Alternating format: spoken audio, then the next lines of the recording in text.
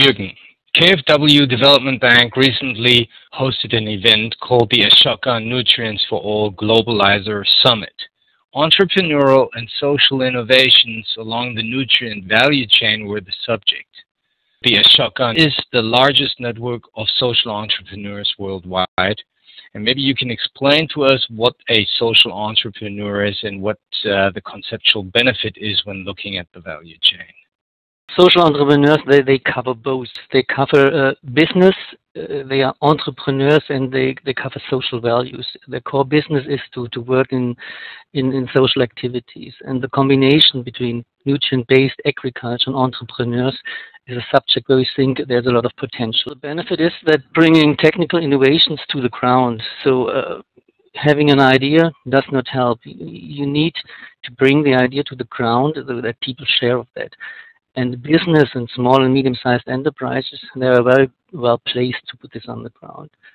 You see this, for example, on the participants that we had. We had, for example, German slow food activists. We had British farmers. We had cattle breeders from Ireland.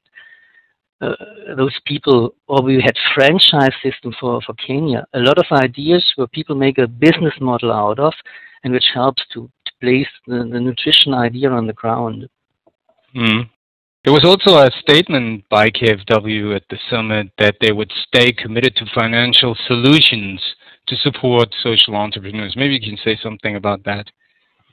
Well, we have a lot of experience of supporting small and medium-sized enterprises by our co-financing partners. The main challenge here is that in our partner countries, those social entrepreneurs, they are very small business. They are running small business. So the challenge is how to get the money down there. So we work in our partner countries with investment funds, and those investment funds, they participated or they will participate in those social entrepreneur activities. And that's mainly how we finance in our partner countries. Here in Germany, we have partner banks or partner institutions who are taking a certain kind of risk to support or to catalyze those entrepreneurs. When you look at the large scale of the problem around global malnutrition, wouldn't it be important to scale these initiatives up and make them much bigger? And where do you see the potential for doing that? You can scale up the principle, but the investments, the actual investments are small case investments and are very ground-based. So you have to invest at the base of the pyramid. So there are different levels. We have to have a mind change. So people have to find out that nutrient and nutrient-based agriculture is something that is important for them. We have to create markets at the macro level. But scaling up, you can scale up investment-friendly environment. That's what we can work on. But the actual investment are small-scale, ground-based investments. You already hinged your argument in the way a development bank operates, your modus operandi, if you will. So with regards to the financial tools that you use, where do you see the major challenge financing Ashoka? We are not really financing Ashoka. Ashoka is a partner when we are financing, so Ashoka paves the way that we can get financed.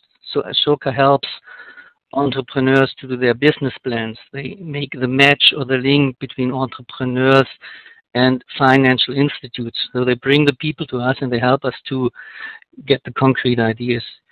You know, it's very cost intensive to support small and medium-sized enterprise.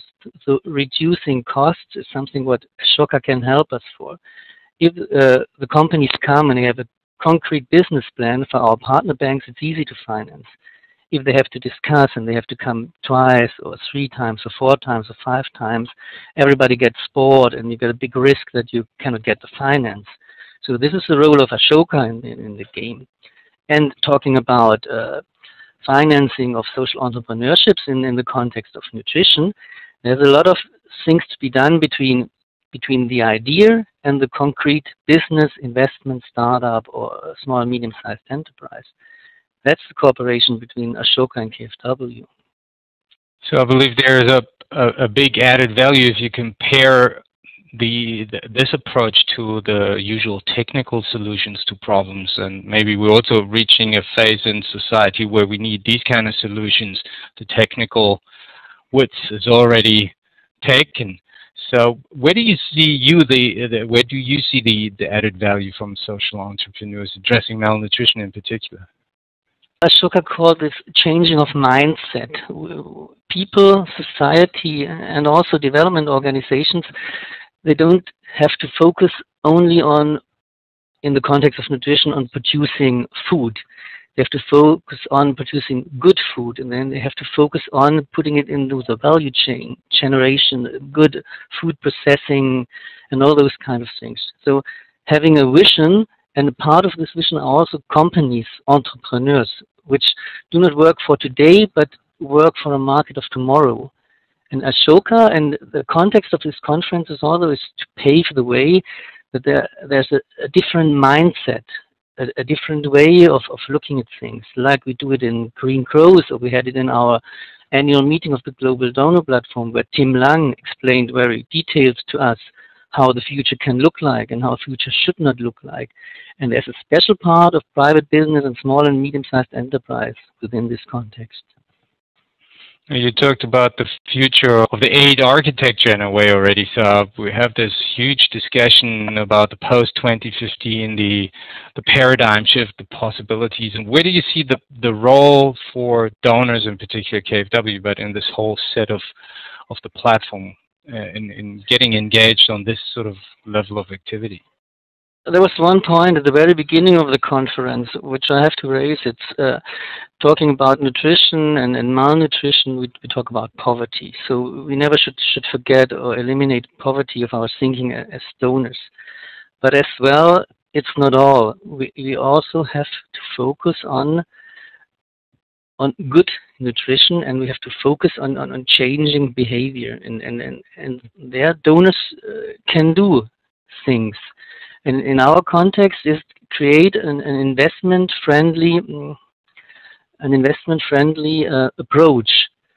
So social entrepreneurs need a certain kind of environment. They need stability. They need a good market.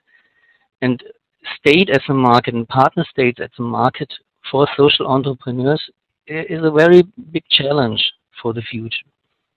So are you insinuating that donors have to use their leverage in a way to also engage in a political dialogue to actually pave the way for these things to happen?